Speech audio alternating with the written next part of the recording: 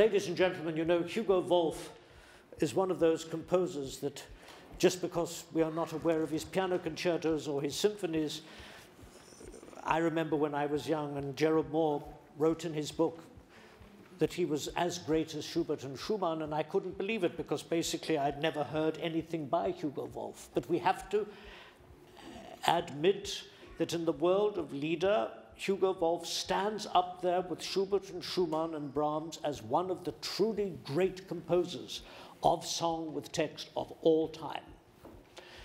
And wonderful music. He took the harmonic language of Wagner and turned it into a humanly acceptable dimension of length and intensity. So that in fact, instead of hours and hours and hours at Bayreuth, you can get the same sort of sense of enjoyment in 7 minutes or even less. One of the only composers, I think, who fruitfully exploited Wagner's discoveries, and with a feeling and a depth of response to texts. You're going to do 2 songs from Wilhelm Meister. I have the first edition of Wilhelm Meister here of Goethe from 1795, and I just thought I'd show you the German public when they read a book like this. When a lyric came, it's there printed in the middle of the novel, in a fold-out. Wow. That's Reichardt's, in the middle of the book. Wow. Such is the education of the German public of the late 18th century that to furnish a musical illustration in a novel seems a natural thing. It never happened in English publications.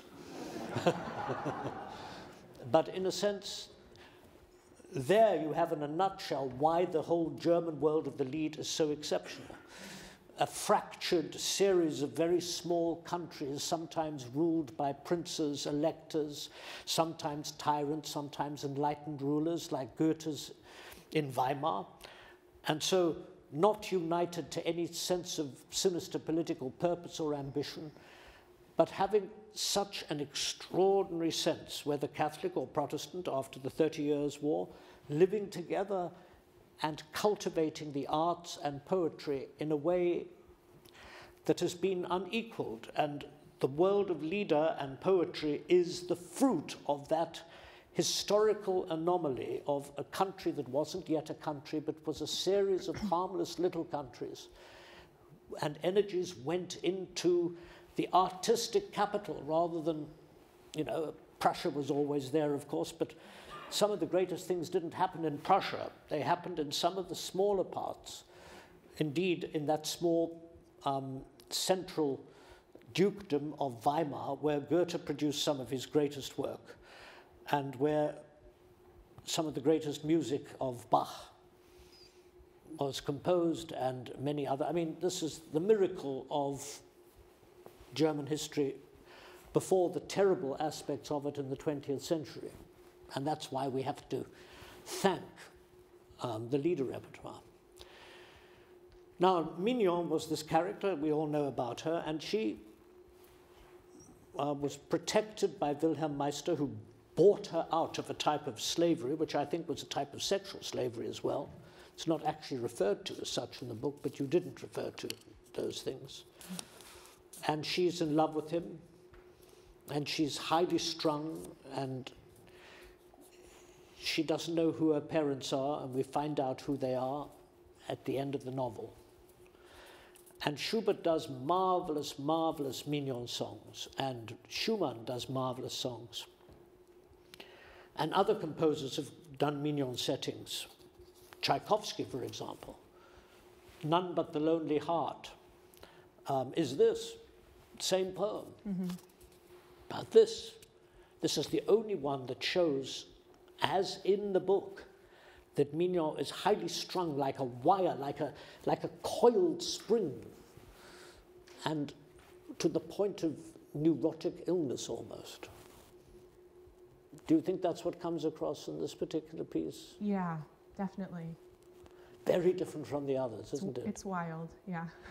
When you consider how Schubert goes with just those wonderful slow triplets of Nur wer, Sehnsucht kennt, and then you have this madness. Let's hear it.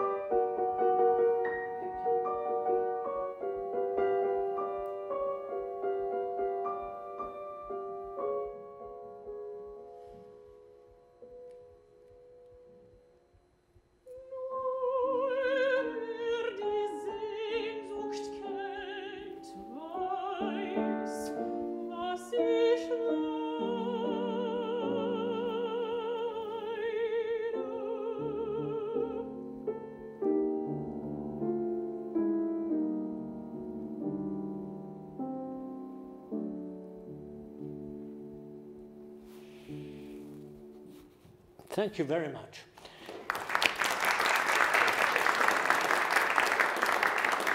You have a compelling stage personality and lovely color in the voice as well.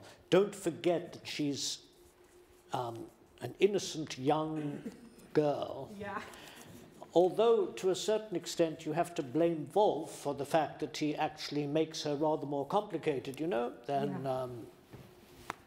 He makes her a bit more complicated than Schubert. I mean, Schubert is not to be outdone in terms of the simplicity of the character. Yeah. But Wolf always, he didn't really rate Schubert, you know. I mean, Brahms was the one who knew his Schubert, but Wolf was looking for something. In my opinion, the one thing that I would suggest here is that the main tempo is too slow. I believe if I was to play you just the last two lines,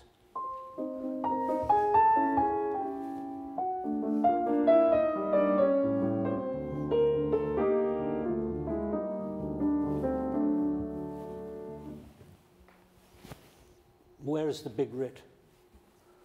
You say no writ, but you did it. You write no writ, but you did it.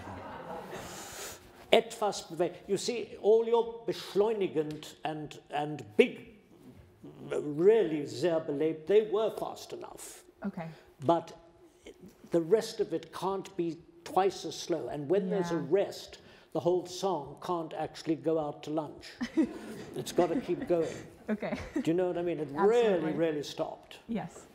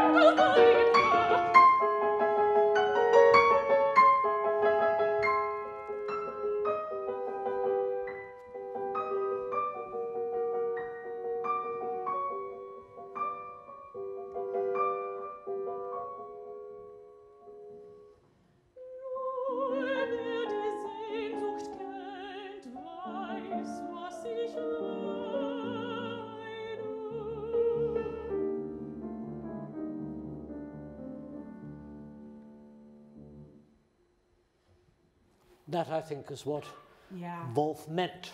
Yeah. And you don't have to finish it off. Nur wer, Sehnsucht kennt. Don't try and finish it. Just let the piece. You also wanted to rattle that. Yes. Nur wer, Sehnsucht kennt, weiß, was ich leider, da, da, da, da, da. Yeah.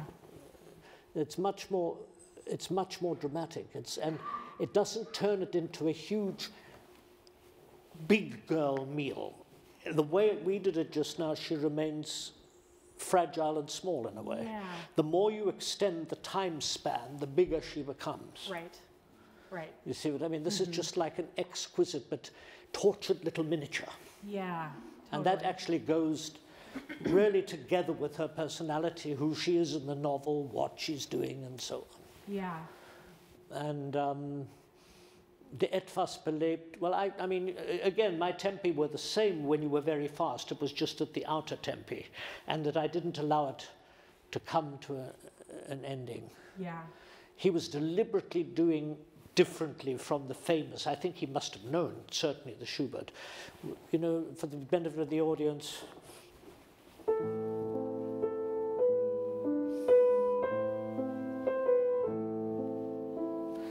that is the mood of Mignon in Schubert, and it's very, very touching. But he wanted to produce, I'm not going to say a post-Freudian thing, because he wasn't post-Freudian, he was pre-Freudian, but a lot of Wolf's work seems to indicate in the Vienna of that fervid late 1880s, the piece is written in 1889, a sort of readiness for the psychological work of Freud and what Vienna represented. You know, and the hysterical aspects that Freud talked about of trauma with his female patients.